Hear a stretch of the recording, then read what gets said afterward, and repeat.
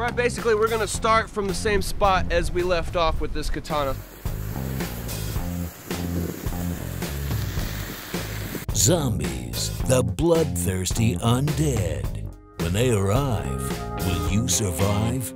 Using scientifically accurate zombie analogs, we put your favorite weapons, objects, and mods to the test in order to separate fact from zombie fiction. Zombie go boom, kick undead ass.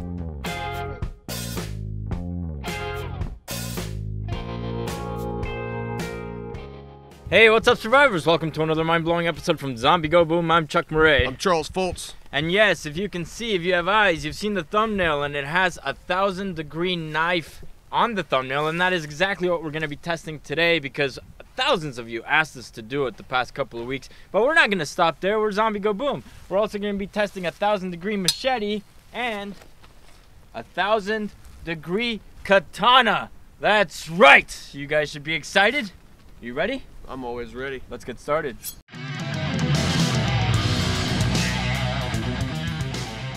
Alright, so in the original source material, which is a few videos that actually went viral, which are all in the description below, this guy by the name of Mr. Gear heated up a knife using 3 torches to 1,000 degrees and then cut a bunch of stuff with it.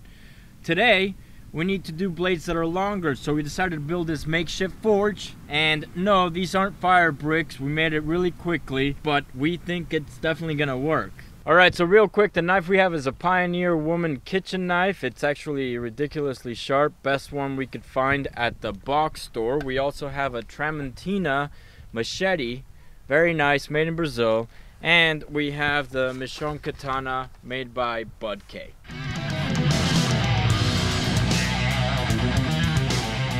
Basically, this makeshift forge is made of a bunch of landscaping bricks, and I dug a shallow trough and just piled the bricks up on either side, and I left a hole back there for air to go through. Now, and I left this sticking halfway through so that I can stick the blade into the fire and sort of just rest it on that. It's going to be down in the fire, but it's going to be resting on that so that I can put the hair dryer that we're going to be used as the forced air induction right here so that it can swirl around under the blade and go out back there.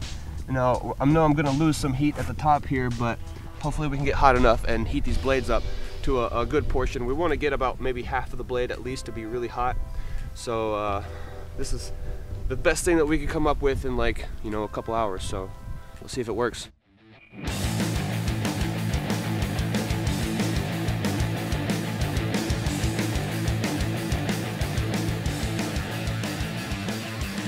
Alright, basically I'm going to take this knife and I'm going to push it gently against the skull, and just with a little bit of pressure, and see how much just the heat can go into the skull.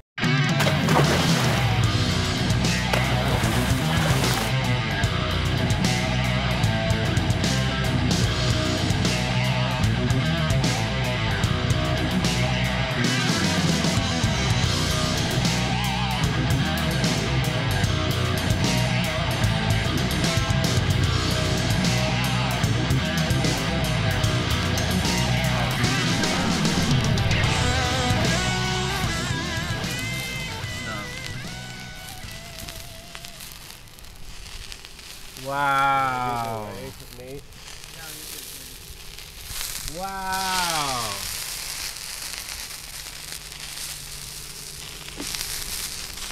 So if you want to cook your food as you're cutting it, this is a great way to do that. Wow. Look, it's starting to bleed. It is? Yeah, that's blood coming out. So, and I'm not even really pushing very much. I mean, you can see how much right there I'm pushing. That's about, I don't know, 10 pounds of pressure maybe.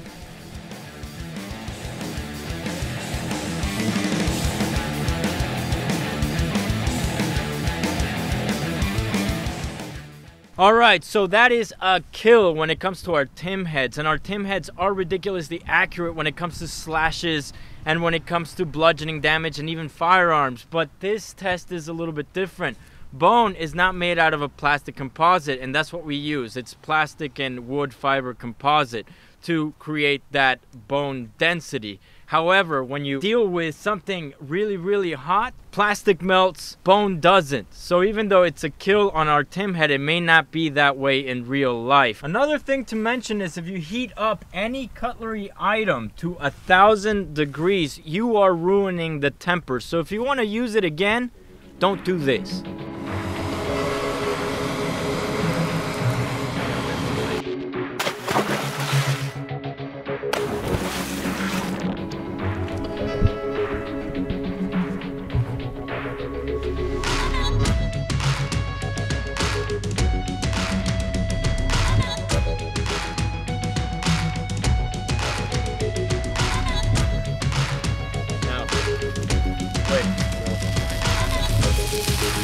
Oh my God.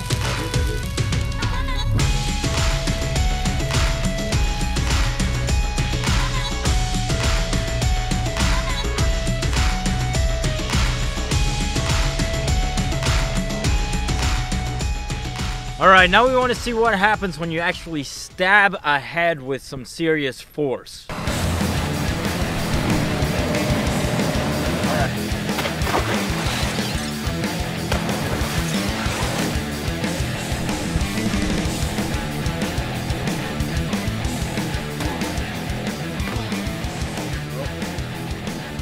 Yeah. That's why that will never work.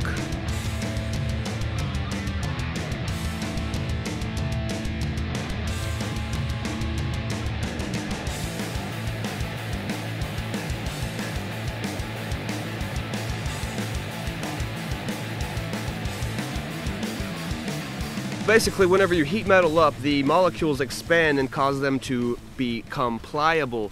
So whenever I stabbed the front of the face, the hot tip here just bent. So essentially what we're finding out is, yes, you can melt through stuff if you are steady, but if you put any kind of kinetic force behind it, you're gonna do this. It might work the same way with the machete, but there's only one way to find out.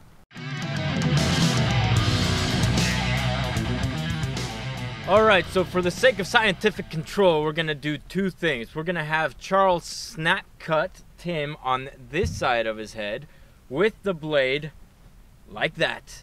And then we're gonna have him do the same thing on the other side with the blade heated to 1,000 degrees.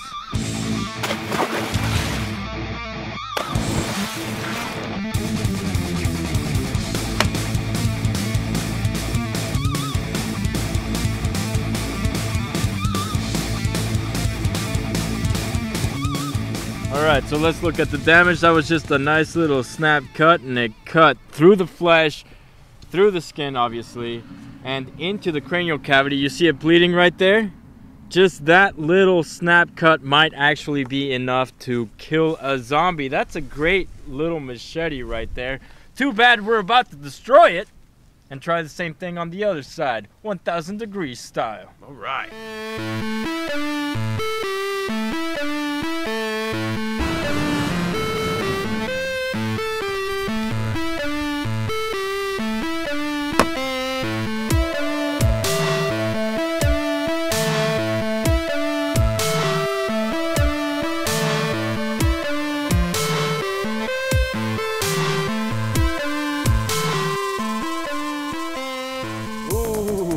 That shit. Is it bent? Yeah, dude, look at it. Oh man. That's definitely messed up. What did it do? Not as much damage as the other side. No, not at all. It went through the flesh and the skin, and it cut through a little bit of the bone, but it did not have enough penetration to get into the cranial cavity. So heated to 1,000 degrees is actually worse if you're actually striking, because all of that kinetic energy goes back into the malleable steel and distorts it. So the only way to make this weapon work, with our heads at least, is to hold the hot weapon to it and just push it. So what we're going to be doing next is we're going to be heating up that Michonne katana. We're going to be putting it on the neck and just pushing it across to see if we can do 1,000 degree katana push decapitation. Say that 10 times fast.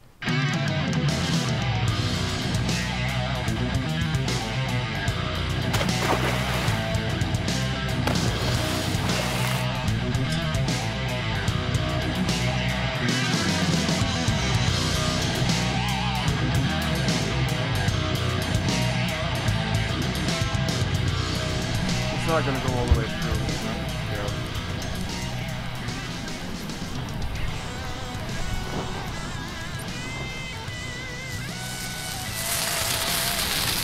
Wow. Blood's coming out. Really? Oh, hell yeah. So it at least cut into the neck bone.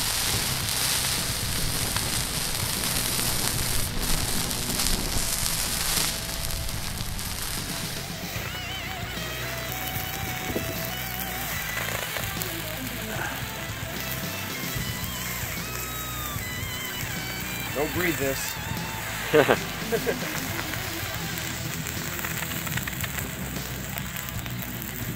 That's gone through the bone. You will, if you reheat it, I think you can get it all the way through. Oh, yeah. Yeah. Oh yeah, baby. That's what I'm talking about. Look at how much. Oh my God, that's disgusting. Wow. You couldn't have done this with a normal katana, like unheated. Just rubbing it on the neck like this wouldn't go through this far. No, not at all. But if you actually took a swing with that katana, it would bend and get destroyed. Yeah, probably.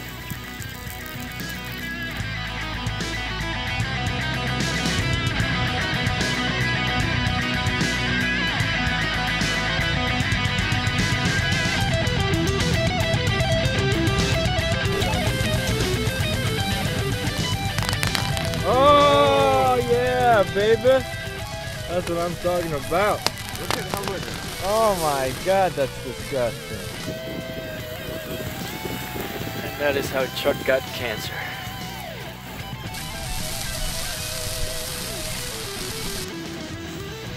Oh! Oh! You did it! Oh, that's so sick. Hold on. You did it! Wow. Wait, try to burn the rest of it. Go down with it. Wow. Yeah! Oh my God, it's smoking.